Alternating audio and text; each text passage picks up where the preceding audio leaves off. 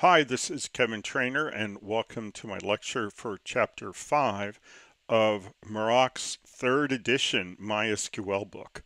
Chapter 5 is about how to insert, update, and delete data. And let's get started. As usual, I'm going to leave you to read the objectives on your own. Okay, before we start, I just want to put the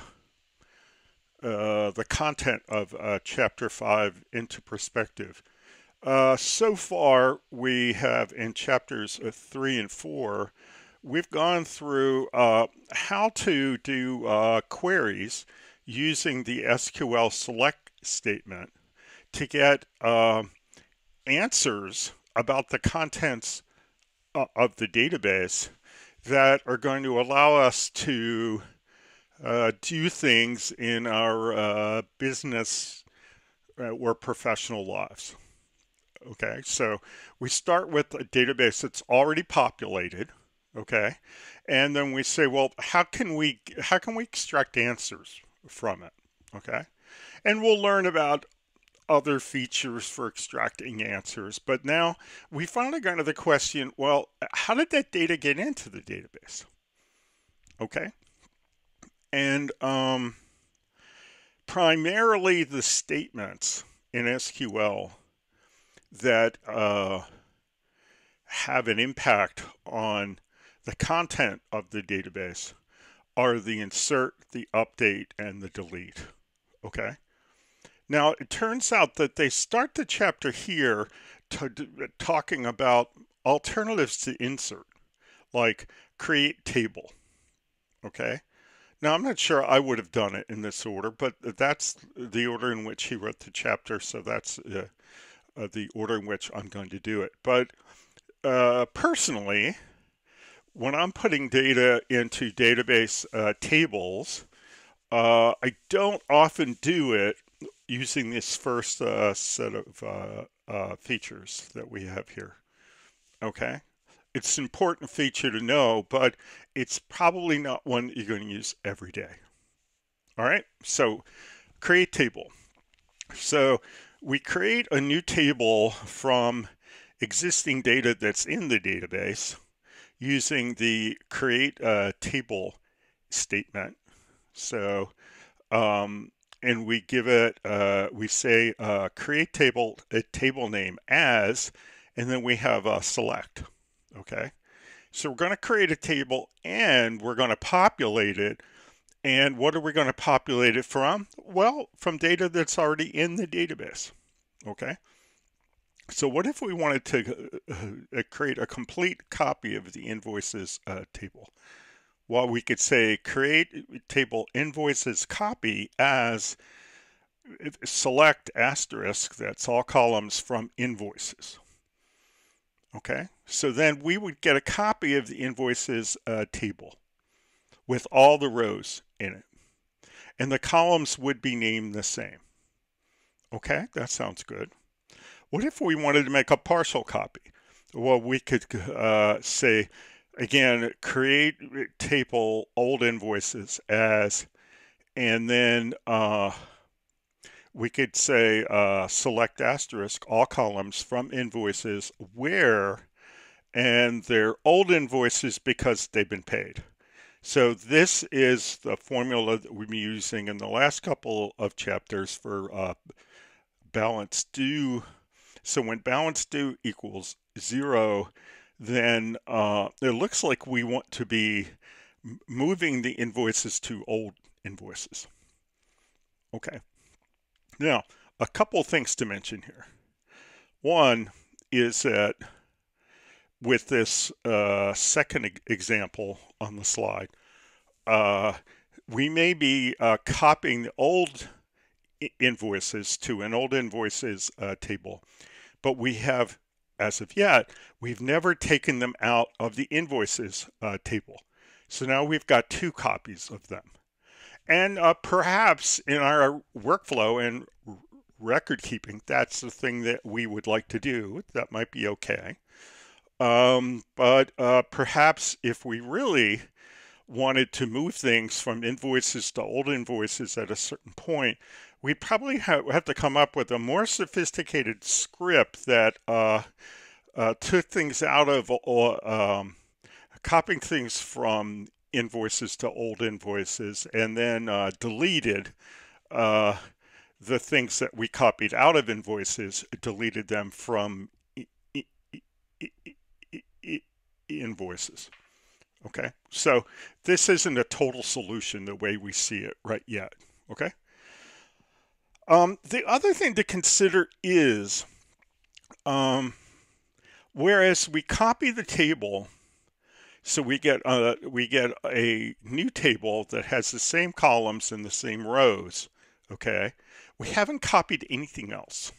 Okay, now we've learned about some of the database structures, like indexes and foreign key relationships. Okay, we haven't learned how to implement them yet. We're not going to learn how to do that for chapter 10. But I just want to point out that when we create these things, when we create this table, it doesn't have any indexes. Uh, uh, it doesn't have foreign key constraints. It's not a fully integrated into the system table. It might be something that we could use for some quickie calculations or something like that, but we haven't really built and populated a table of the same quality as the original table, which had indexes and constraints and all that kind of stuff on it. Okay. Okay, now this is how to create a table with summary rows. Now, uh, we haven't gotten to the feature where we create summary rows. Okay, we'll be getting to that soon, and we do that with a feature called group by. Okay, so what we can do is we can actually summarize the data by vendor ID. Okay, so let's see, create table vendor balances from invoices, group by vendor ID. So we're coming up with a row for every vendor, no matter how many invoices they have. Okay, or perhaps we're coming up with rows for only the vendors that have invoices. Okay, and not the ones that don't have any invoices at all. Now, this group by feature will be a lot better understood when we get to the chapter in which we learn about summary queries. Okay, but we could use that in order to create a summary table, and that might be if in fact we are going to do a lot of summarization, that might be something that we would want to do to maybe speed it up.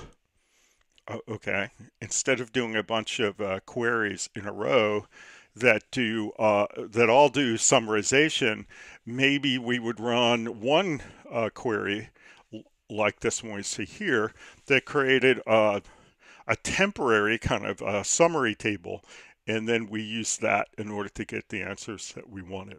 Okay, so that might be your motivation for doing that. And again, you have to remember that this doesn't have all of the kind of infrastructure that we might have in a table that we properly defined, using the tools that we're going to learn how to use in chapter 10. It might not have all the indexes that we want or the foreign key constraints. Okay, deleting a table. We could just say drop table old invoices. Okay, now that's deleting a table is a rather extreme way to get data out of the database. Okay, and why would we do that? Maybe this is only a temporary table. Okay,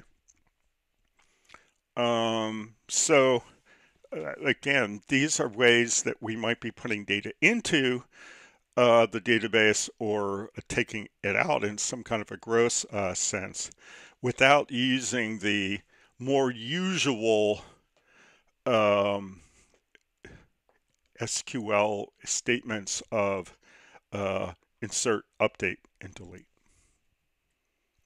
So let's see if we can get ourselves to the more usual things. So here, now we're into the more familiar use case. We're working with insert. Okay. So with the insert statement, you can insert one or more rows into a table. Okay.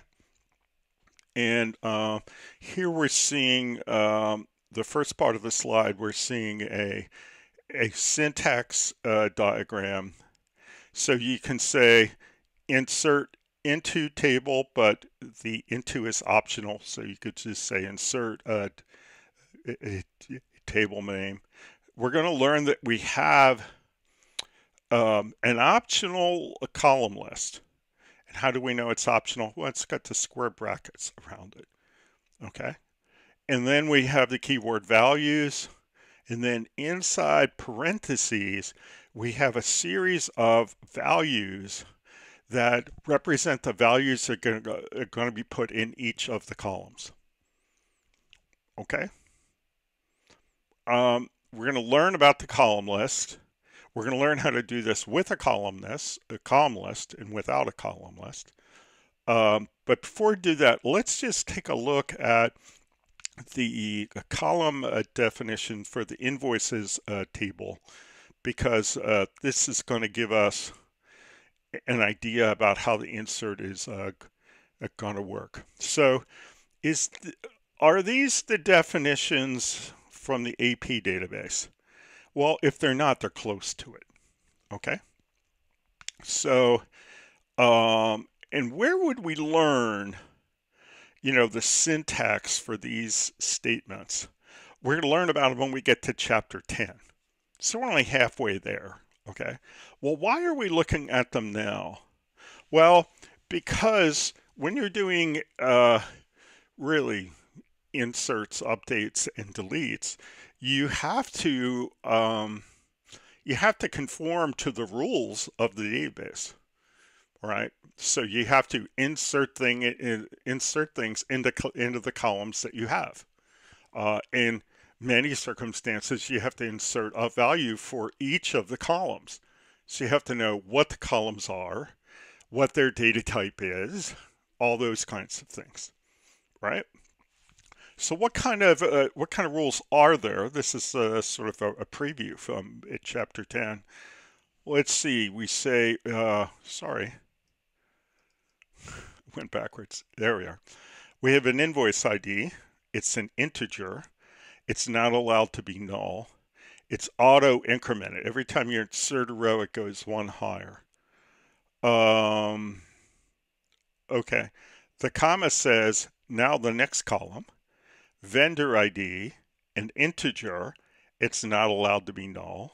Comma says next column. Invoice number, it's a variable length character fields up to 50 characters long. So from 0 to 50, it keeps track of how long the string that you place in that row in that column, how long that actual string is. It's not allowed to be null. Then we have the invoice date's a date. Invoice total is a decimal, 9 digits overall, 2 digits to the right of the decimal point. Oh, dollars and cents. Payment total, dollars and cents. Payment total also says default 0. Okay. So if in fact you're not giving it a payment total, then it'll put 0 into the payment total. Credit total, dollars and cents, not null, default 0.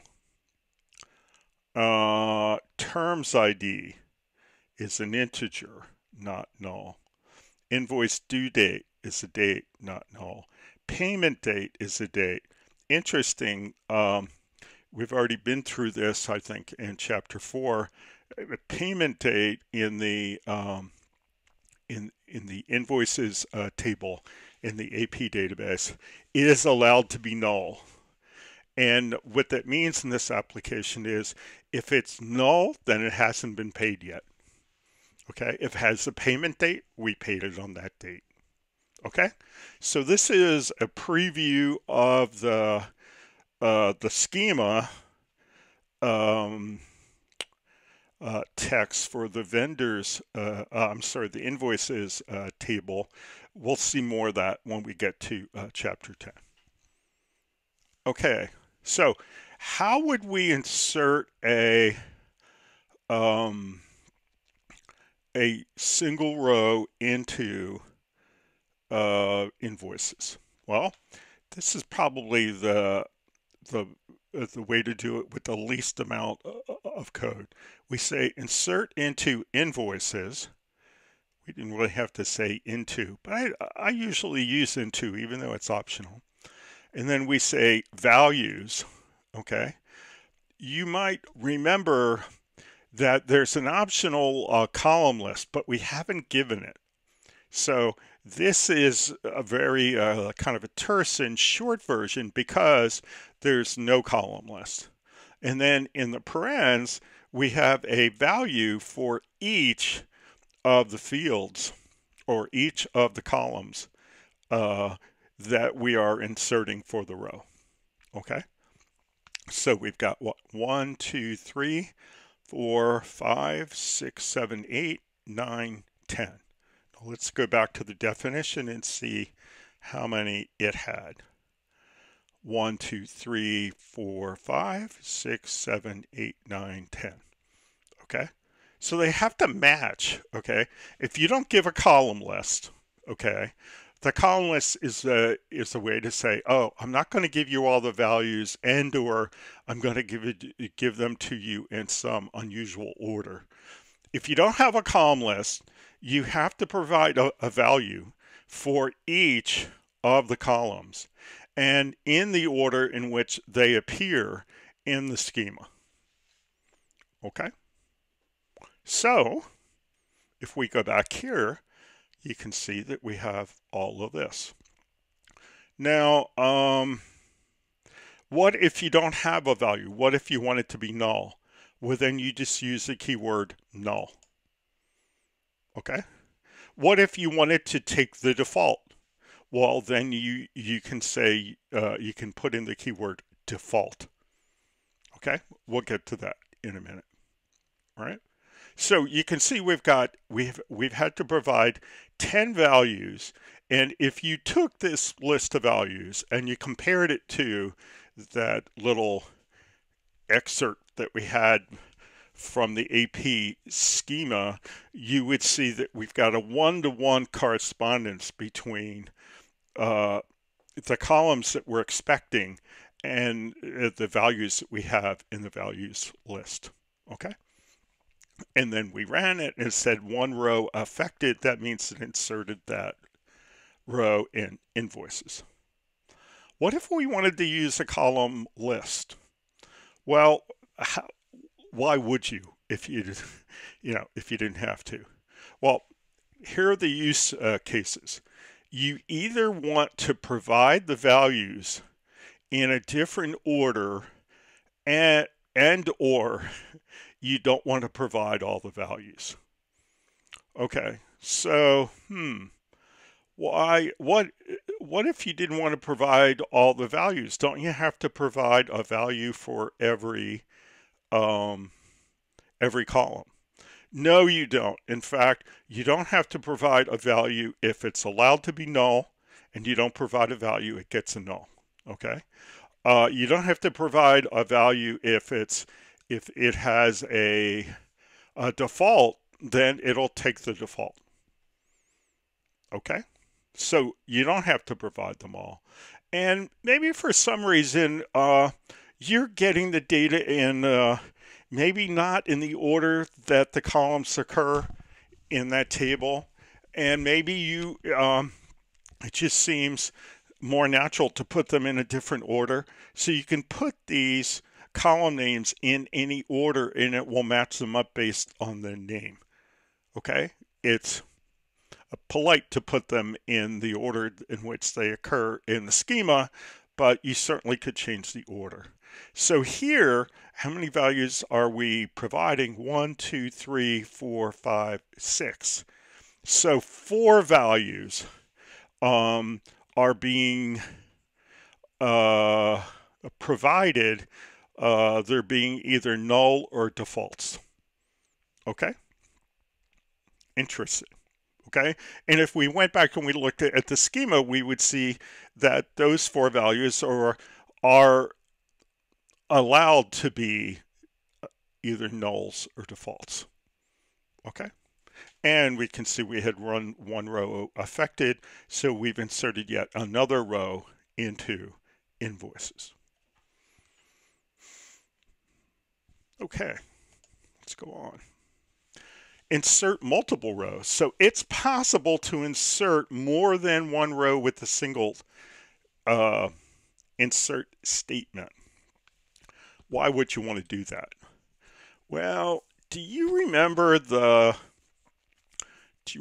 files that we use to load the databases that we work with the textbook? Or we also have a database that we load called My Guitar Shop that we use with the exercises for this course. Well, if you look at the scripts that load the databases, they've got 2 things in them. One is that they've got statements that set up the schema for the database, but the other is that they have a lot of inserts that look just like this. So they have like one insert that inserts all the rows for that table. Okay, so yeah, there's a use case right there. You've kind of unloaded the table off of one instance of the server, and you're reloading it on the other instance.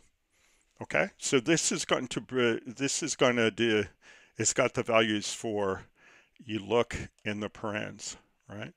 So it has the values in the parens, you close the paren, you have a comma, then you go on to the next one.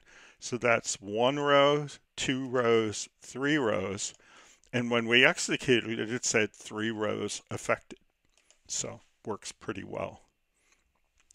And because we didn't provide a column list, okay, we have to provide a value for all 10 columns, and let's just count 1, 2, 3, 4, 5, 6, 7, 8, 9, 10.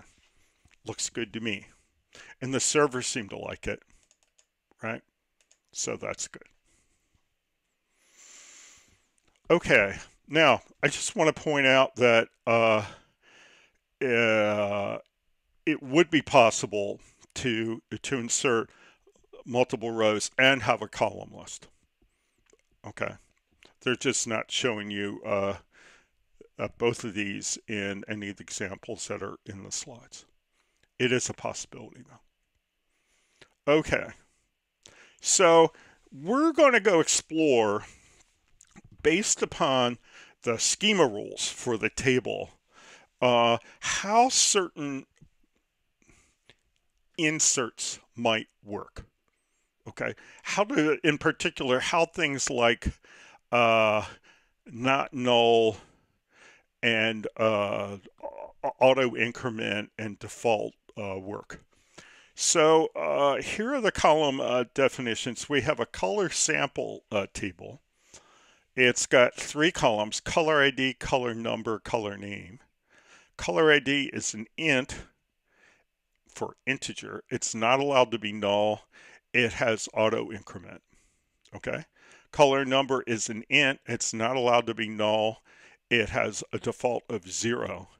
And color name is varchar 50. Okay. It doesn't say that it's not allowed to be null. So by implication, it is allowed to be null. And it has no default value. Okay. Now, I just want to point out that in both of these tables that we've looked at, both, if we go back 2 slides, 3 slides, the invoices table, and then the color sample table. We have not said anywhere in here what the primary key is. Okay. Now we're going to learn how to do that when we get to chapter 10. We're going to learn more um, schema statements, okay, in which we're going to be able to identify a primary key. We're going to be able to do a lot of other things. We might say some value has to be unique. We are going to be able to identify certain columns as being foreign keys, all that kind of stuff. Just to learn what we're learning here, though, about which features of the features of the schema are we have to worry about when we're doing inserts. Well, we're not going to look at that yet. So that's true for this invoices table, and also for this color sample table. Okay, so let's look at what these things are. So what they do here is that they show us 1, 2, 3, 4, 5 inserts, okay? And then we go and we look at the results. So we've got 1, 2, 3, 4, 5 rows inserted, okay? And then we'll see what the results are, okay? So let's go. So we're on the first of the rows, insert into color sample, just the color number, value 606. Okay, so is the color number okay? 606. Well, we had a color number. A color ID has an auto increment, so that's a default of a sort. That means the first row that we insert is going to get a 1, and the next one's going to get a 2. So that's a very fancy default. Okay. Color number we gave a value for. What about a color name? If we don't provide a value, can that be null? Yeah, that can be null. So let's go look at what we got. We got 1 because the auto increment. 606, we provided that value. The color name's going to be equal to null. Okay, that's pretty sensible. Let's go look at the next one. Okay, so we provide, we have a column list color name. We provide yellow. So it's only the last one. Is there a default for color ID and color number? Well, color number is going to default to 0. And again, this auto increment is an implicit default. So the last one was number 1. This is going to be 2. So I would expect 2, 0, yellow. Let's see what we got. There it is. 2, 0, yellow. That's good. Now the next one, we don't have a column list, okay, which means that we have to provide all 3 columns in the order, and we say default orange. Okay, well that's fine. Is there a default for color ID? Yep, it's going to be 3. There's a default for the second one, 0, and the last one's orange. So I'm expecting 3, 0, orange. And let's look. 3, 0, orange. This is working. All right. So let's look at this. Again, no column list, so we're expecting 3 values. Default 808, null. Okay, so I'm expecting 4, 808, null. Let's look. 4, 808, null. That's good. And then the last one, no column list, so we need 3. Default, null. So I'm expecting 5, 0, null. Let's look. 5, 0, null. Okay?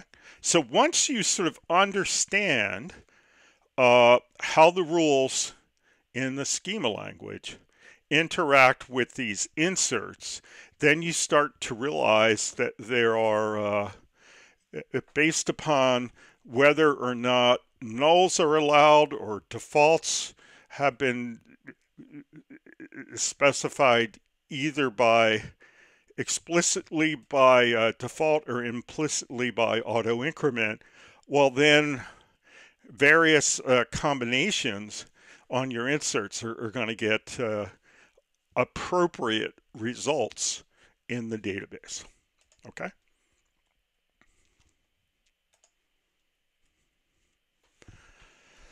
Okay, now we are going to learn about subqueries here.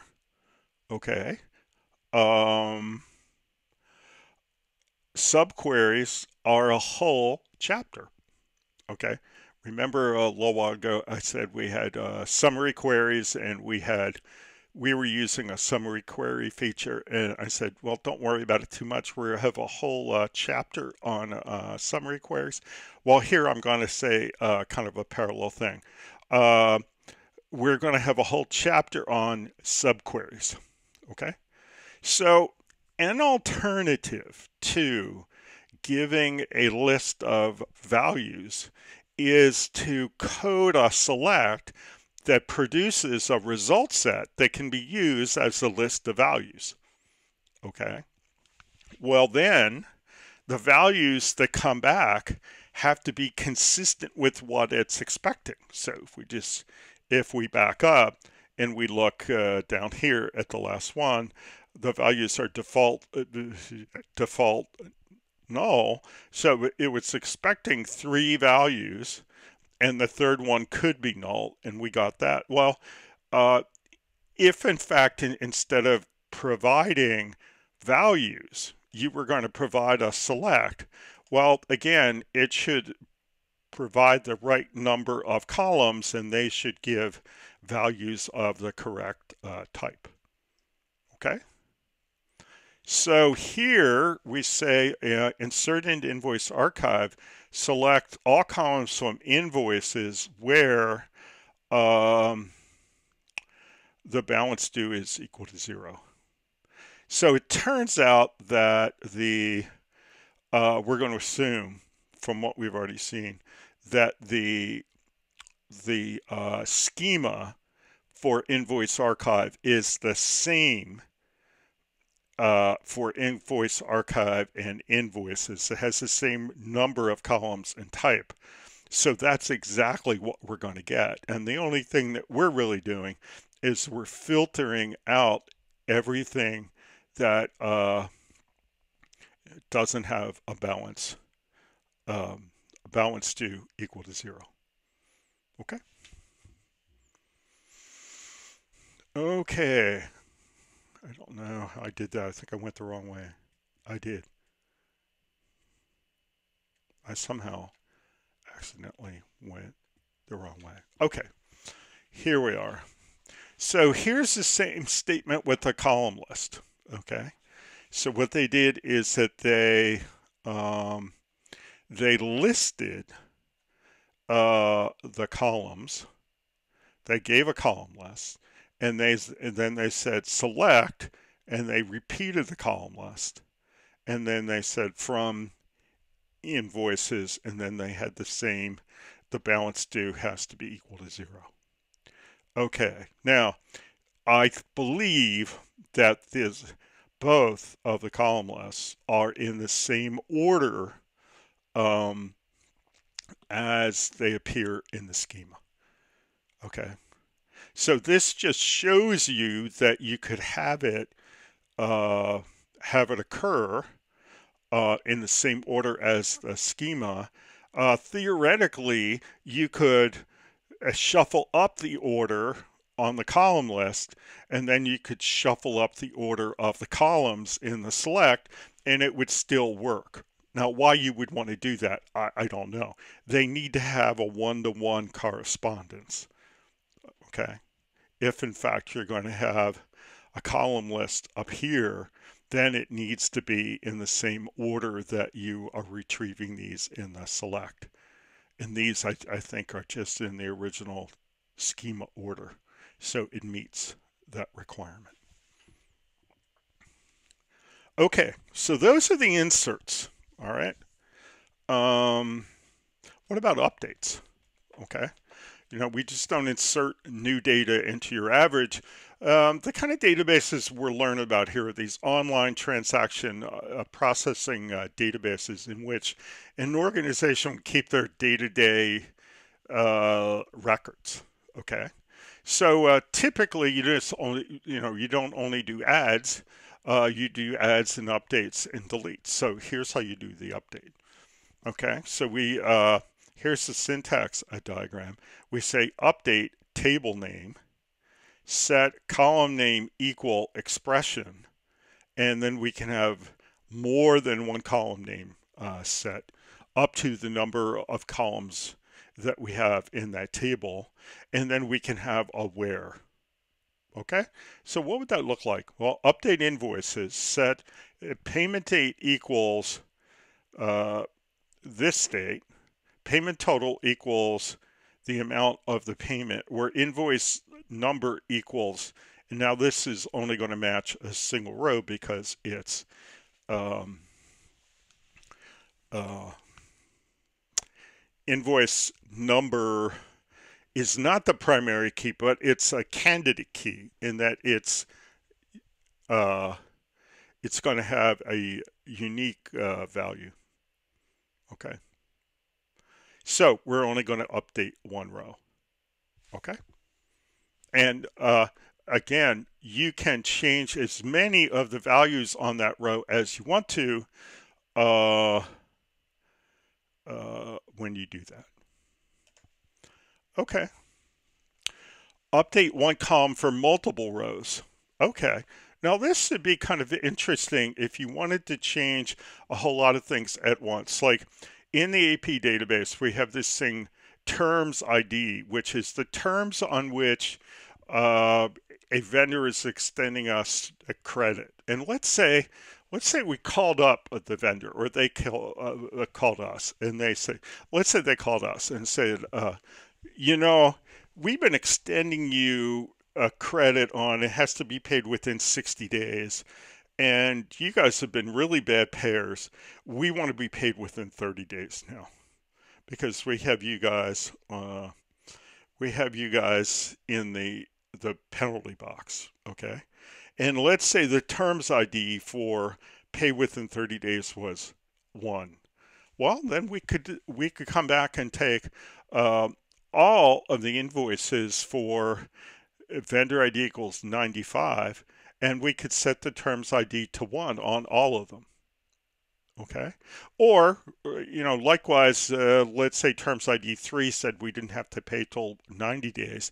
What if we called up and we cried poor and we said, look, we can't pay you on these. You guys have to wait for 90 days. And they said, well, we'll do it this one time for you because you're a good customer. Well, maybe we would be setting them all to 3. So, a little more likely if we called them before they called us. Okay. Update one column for one row. Okay. So update invoice, set credit total equals, and then we have a formula where invoice number equals, and then we've got that. Okay. So just a single value on a single column for a single row. Okay. Let's see what we can do here. Now, there is this thing called safe update mode. And what I'm going to do here is I'm going to tell you, if you haven't gone and take a look at the tutorial that I have a tutorial on setting the modes for MySQL correctly for my course. Okay. And it's a separate tutorial, at least in the current semester. I have the link for that tutorial right before this lecture. Okay. So if you haven't played that, go and play that and go install the software and run the scripts and all that kind of stuff, and then come back. So one of the modes you can set for MySQL is a mode called Safe Update. Okay. What does it do? Well, it's possible to accidentally change more rows than you intended, especially for the beginner. Okay. So what this says is, uh, and so when you install it, it comes in Safe Update mode. Okay. Uh, by default, MySQL Workbench runs in Safe Update mode. Okay. How does it do that? Well, it tells the server to enter Safe Update mode. Safe Update mode prevents you from updating rows if the where clause is omitted or doesn't refer to a primary key or a foreign key column. Okay. Now, if you omitted the where clause, that would implicitly mean I want to do it for all the columns. Okay. Now, I'm sorry, all the rows. Now, is it possible that we want to update the same column on all the rows? Yeah, but it's not an everyday thing that we want to do. And it might be something that we might accidentally do when we were a beginner, or even if we've been at it a while, if we're distracted. Okay. So, and this is true when we get to deletes as well. So what they do is they're trying to keep you as a beginner from hurting yourself by changing rows that you don't intend to change or deleting rows that you don't intend to delete. So what they did is they came up with rules that said, well, as long as they're following a certain rules, we'll do the update or the delete. Okay. So it says if the where clause is omitted, then it won't run the statement. Or if it doesn't refer, if we do have a where clause and it doesn't refer to a primary key or a foreign key column, then it's going to get too many rows, so we're not going to run it. And if you try to run one, it'll say, I forget what the code is, but it says statement not run because of Safe Update mode. Okay. Now, are there, is this have a good thing to have turned on? I think it is. Okay. If you're working with production databases, okay? Because in a real database, if you accidentally change too many rows, or if you accidentally delete too many rows, it's very hard to go and restore that, okay? Why is that hard to restore? Well, typically we take a backup of it as we go, but if you want to restore it to a certain point, there's a lot of work that might include calling database administration, all those kind of things. It'd be a big deal, okay? So having those things, having safe mode turned on in Workbench when you're working with production data is probably a pretty good idea, okay? Now, what about us in our course? Well, the fact is that we have a backup of all of our databases, okay? Because we have a script to load them, okay? And if we accidentally change or delete too much data, what can we do? We can just go back and run the load scripts again, okay? So this safe update mode, whereas it's a pretty good safety tool when you're working with production data, it's less important when you're working with learning data that where the tables are all pretty short. They don't have a lot of rows, which is our circumstances exactly in this course. So what I usually do is have you turn it off. And if you play the tutorial that I talked about a couple of minutes ago, I give you a script that sets safe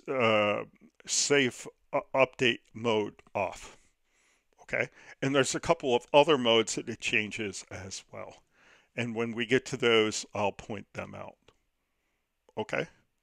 Now, when we turn safe update mode off, that allows us to do updates or deletes that are not based upon either the primary key or foreign key fields.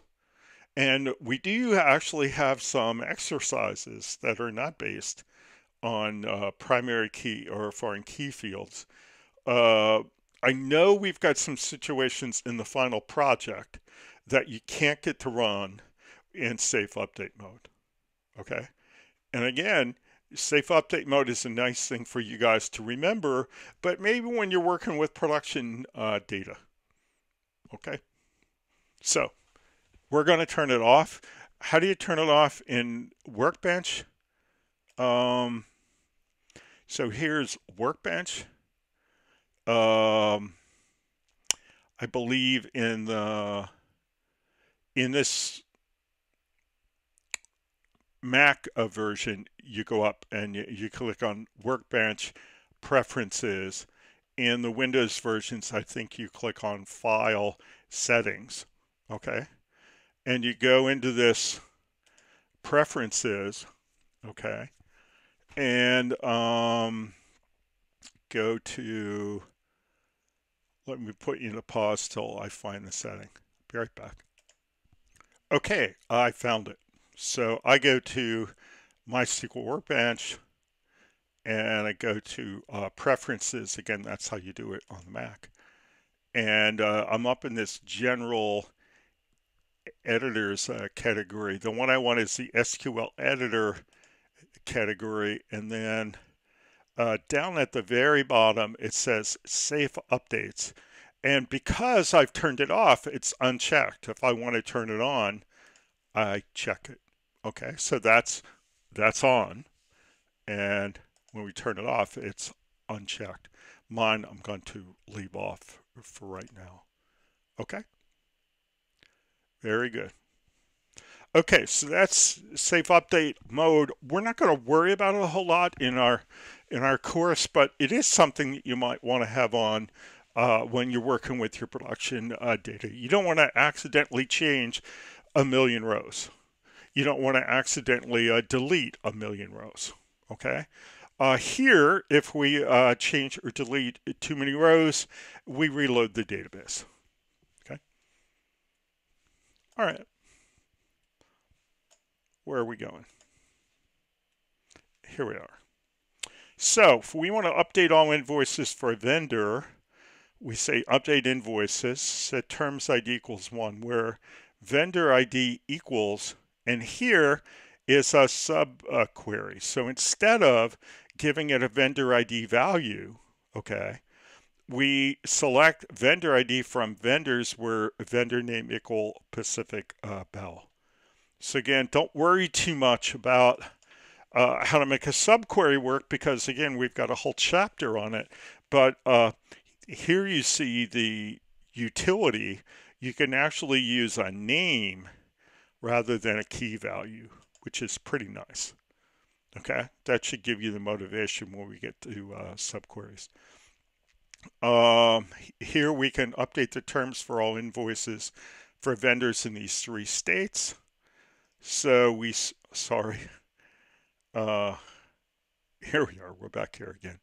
Update invoices, set terms ID equals 1, where vendor in, okay, so we're going to have a list now, and we're going to build the list from select vendor ID, so it's a vendor ID list from vendors where the vendor state is in the list, California, Arizona, Nevada.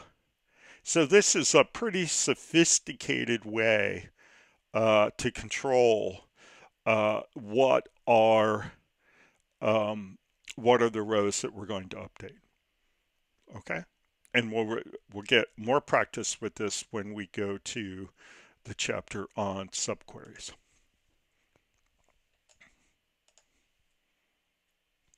Okay, delete, right?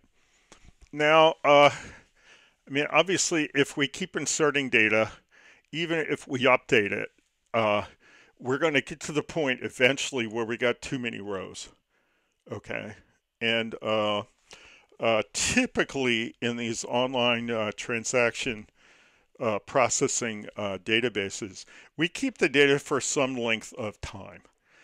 Here it looks like the users from the AP department probably want to keep these things. They probably want to keep, the invoices for the current year. And definitely they want to keep the invoices that haven't been paid yet. Okay, and exactly what the rules are for that, well, that comes from the business requirement and what we've got the space to store, right?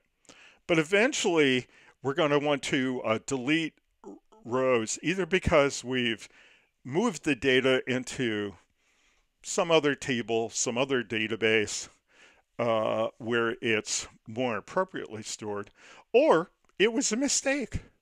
You know, we added a new customer and then we found out the deal fell through, and we just want to get rid of any trace of them. Okay. We don't want them on the customer list to remind us that we optimistically added them to the customers and only to find out that that it was a problem. Or in this case with accounts payable, let's say we had a credit application with a supplier and they turned down our credit, so we couldn't order from them. Well, we don't want them on the list, kind of rubbing salt in the wound all over and over again. We want to delete that vendor and never mention their name again, right? So, delete. So, let's see. It's got a pretty simple syntax diagram here. Delete from table name where search condition. So, to delete one row. Delete from general ledger accounts where account number equals 306. Okay, because account number is a primary key, we know we're only going to get one row at most. If we don't have an account number 306, then we're going to get an error. If we've got 306, then we're going to get this one row affected, and then the row is going to be gone. Delete one row using a compound condition. Delete from invoice line items where invoice ID equals 78 and invoice sequence equal 2. Okay, I think these are the two elements of a compound primary key, if I remember right. Okay. What's next? How to delete multiple rows. Okay, so we're going to delete from invoice line items where invoice ID equals 12. Well, what's going on here? Well, probably we're going to, we're trying to get rid of invoice 12. Maybe we entered it wrong. Okay, let's assume that,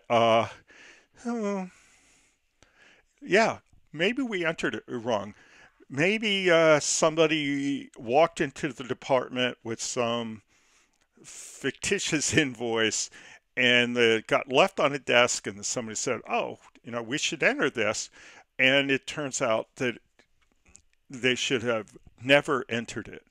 Well, what we're going to find out when we learn about these foreign key relationships and this thing called referential integrity is that when we go to delete invoice 12, okay, it's not going to allow us to do it if it still has rows in invoice line items that are pointing to invoice 12. So what will we do first? Well, we'll go to invoice line items and get rid of all of the rows that are associated with invoice 12. In this case, 4 rows. And then we would come right back after it and we would delete one row from invoices where the invoice ID was equal to 12. Okay, so when we have these foreign key relationships and we're maintaining referential integrity, we sometimes have to issue deletes on multiple tables in the right order to get rid of something like an invoice, which has invoice line items. Okay. Now here we're going to use a subquery and a delete. So delete from invoice line items where invoice ID is in, select invoice ID from invoices where vendor ID equals 115. So it looks like we intend to get rid of all the invoices for vendor 115. So we're getting rid of the line items first, and then we're probably going to come back and get rid of all the invoices where the vendor ID is equal to 115. Okay, and it's here, warning, if you turn safe update mode off and omit the where clause from a delete, all the rows in the table will be deleted. Okay, so that's why it's a wise idea to keep safe update mode on when you're working with real live production data. You don't want to accidentally delete a whole table's worth of data, which in the real world could be millions of rows. Okay, and then it's going to take a whole long time for someone to recover from that. And there's going to be a lot of embarrassment and shame. Okay, but for us, don't worry about it. You don't have to turn on safe mode. When you do something silly like that, just go back and restore these learning databases, whatever database you're working with, and you may have to run a couple of previous exercises, but you'll be able to get yourself right back to the point where you were before you made the big mistake. And that is it. Okay. We're going to talk in a chapter or two, we're going to talk more specifically about doing inserts and deletes and updates when we've got these foreign key relationships and we need to maintain referential integrity. These examples in the deletes where we're getting rid of all the invoice line items for a particular invoice ID or for a particular vendor ID, that's a foreshadowing of something that we're going to cover in a chapter or two that says that when we're doing these